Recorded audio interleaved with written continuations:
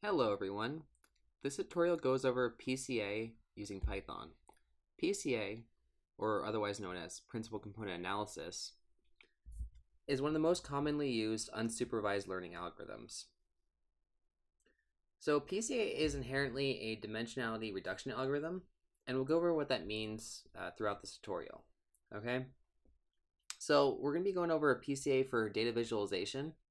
Basically, when you have higher dimensional data than 2 or 3 dimensions that you want to reduce to 2 or 3 dimensions so you can visualize it, so you can hopefully understand your data better.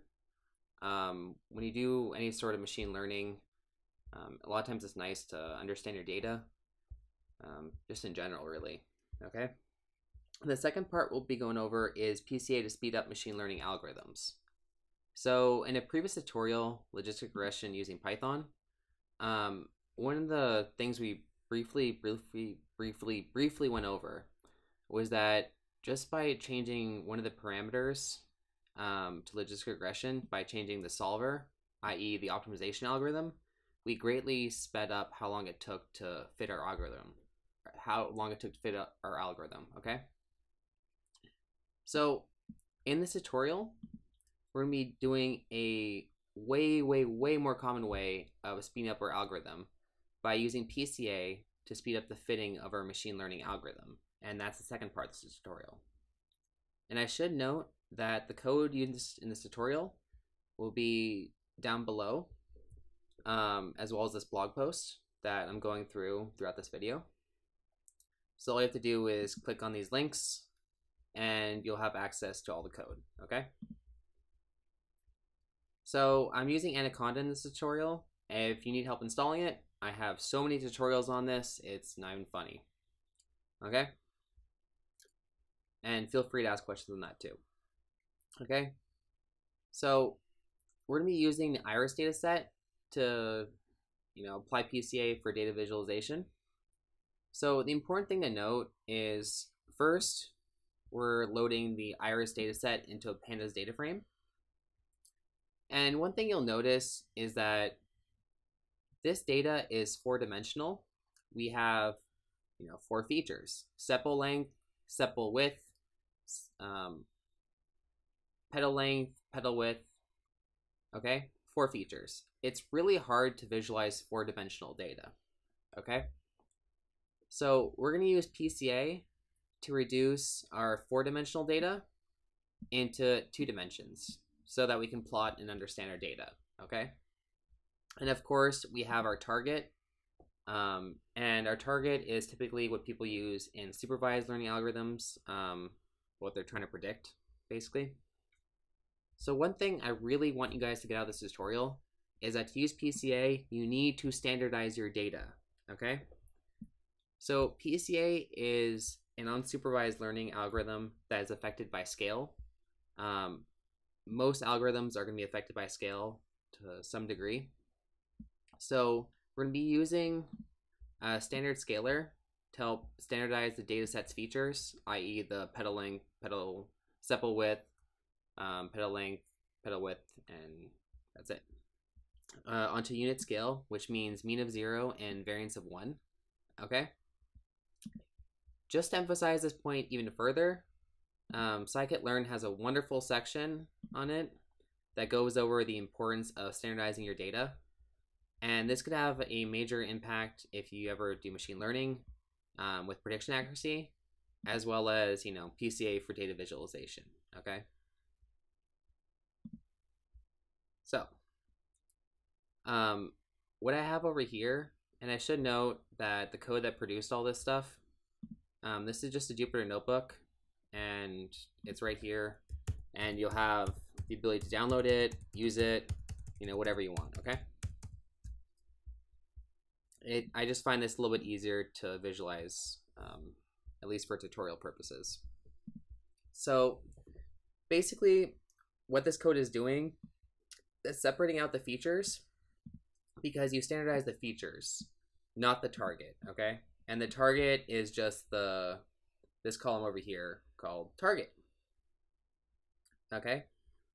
And we're fitting and transforming our features into unit scale with a mean of 0 and a variance of 1, okay?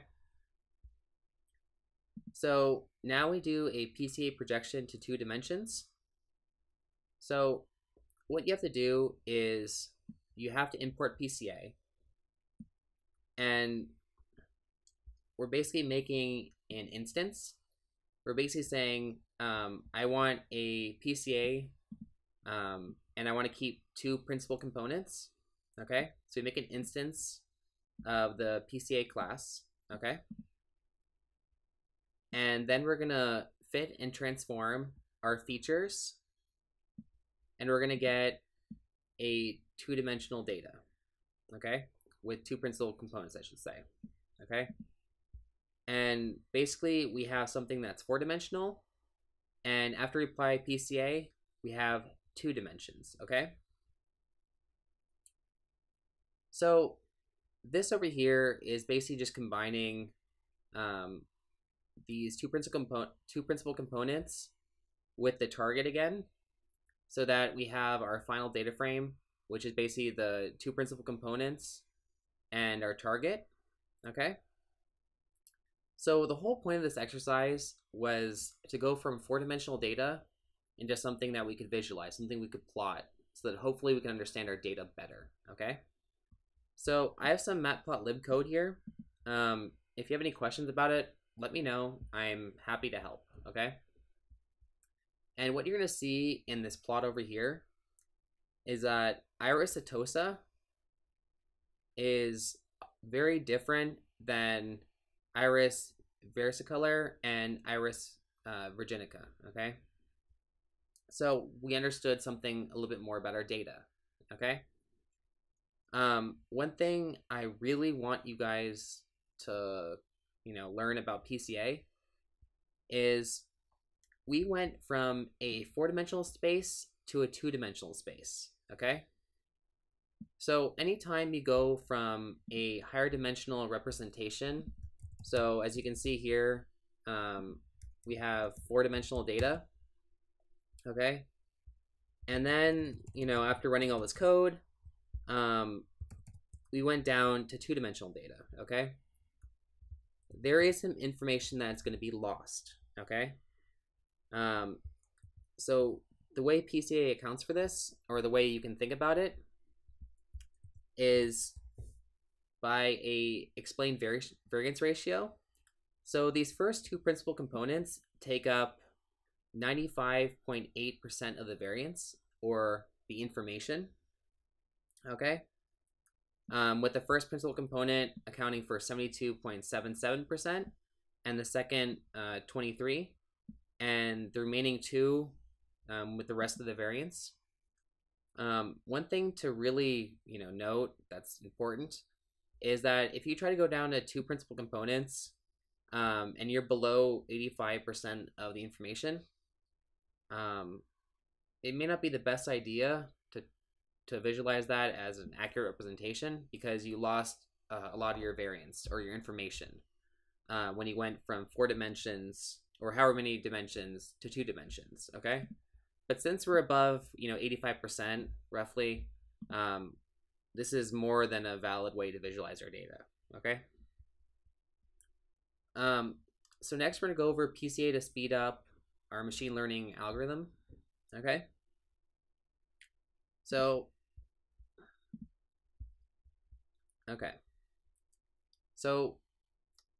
just about the most common application of PCA that I know of is for speeding up machine learning algorithms. So the reason why we're not going to use the Iris dataset like we used up above here is because that's a very, very small dataset. The dataset is considered a toy dataset, which means it's a dataset, just to apply an algorithm. It's very small. So if we use, PCA here and then a machine learning algorithm, we wouldn't really see a difference in how long it took to fit our algorithm, because it's already so fast on the Iris dataset because it's small. So instead, we're going to use the MINST database of handwritten digits, otherwise known as MINST, okay? This has 784 features. The Iris only had 4, as you remember. It has 60,000 training examples and a test set of 10,000, okay? What it means by 784 feature columns is that we'll have 28 by 28 images, okay? And inside each one of those columns will just be pixel intensities, okay?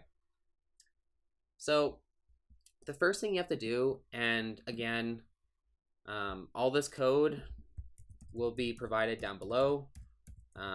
Feel free to use it as your own, okay? So the first thing you have to do is get the data set. So we're going to use Scikit-learn's fetch ML data to get the mince data set. There's a bunch of different ways to get this data set. This is just the way I chose. Okay? So inside this data set, when we download it, you'll see that mince.data, these are the images in the data set. It's 70,000 total images that are 784 dimensional, or 28 by 28 images. By the way, 28 times 28 is 784, okay? And mince.target, these are just the labels corresponding to each one of these images above, okay?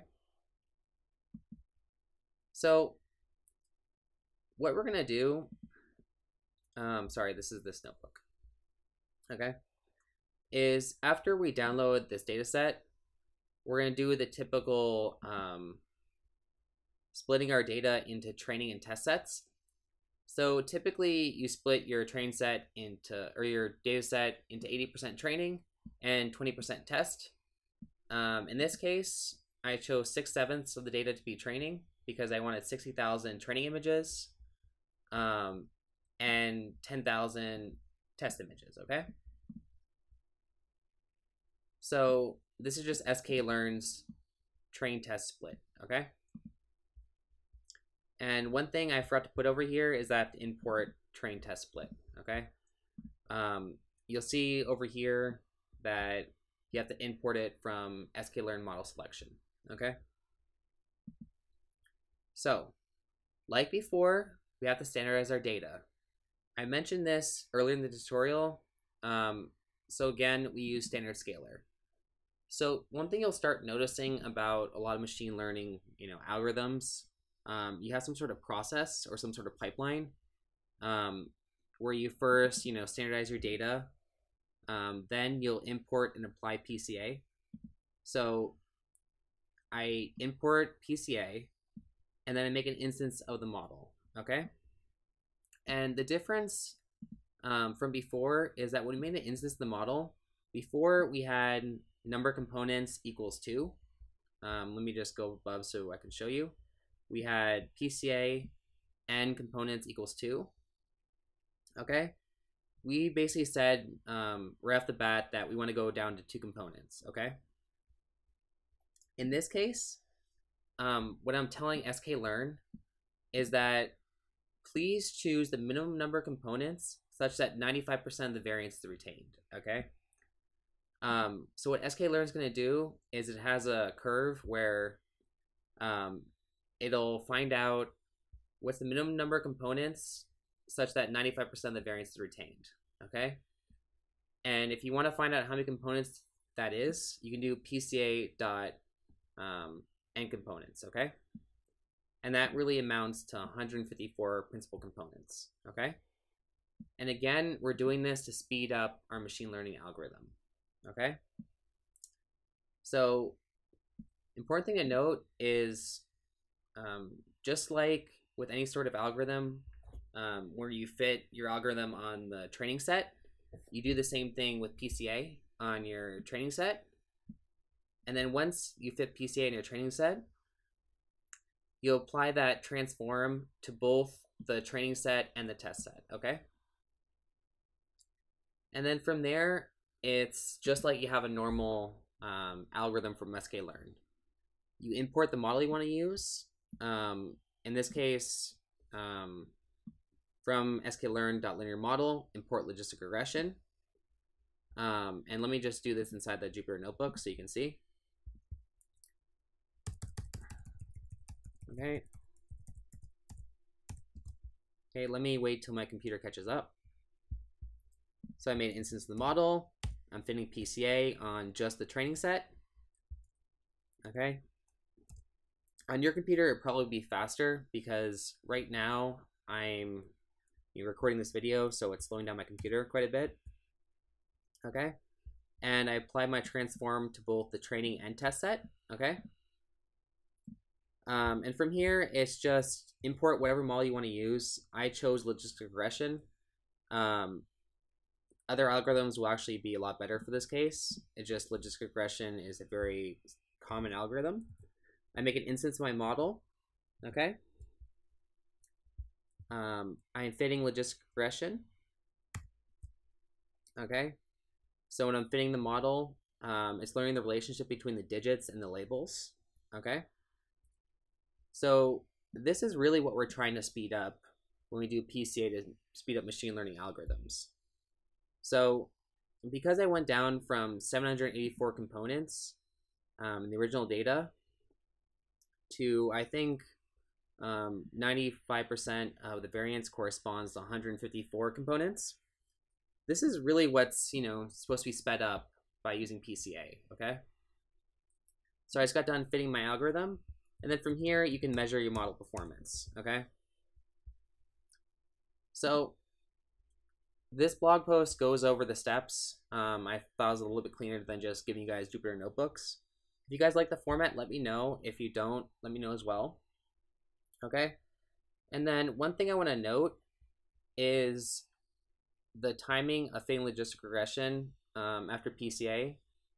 So for different number of principal components kept, if I kept more percent of the variance, if I kept 100% of the variance, basically if I really didn't apply PCA, it took roughly 48.94 seconds on my MacBook with an accuracy of 0.9158.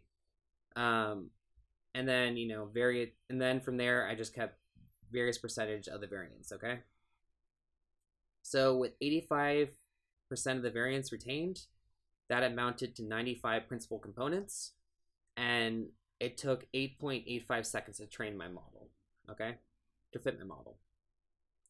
And it really didn't affect the accuracy in this case, okay? So one thing I want to note is we can also do an inverse transform. So we went from 784 components down to 59, okay? Or 784 dimensions down to 59 dimensions, okay? And to speed up an algorithm. So this entire tutorial up till now, we've gone from higher dimensional data to lower dimensional data.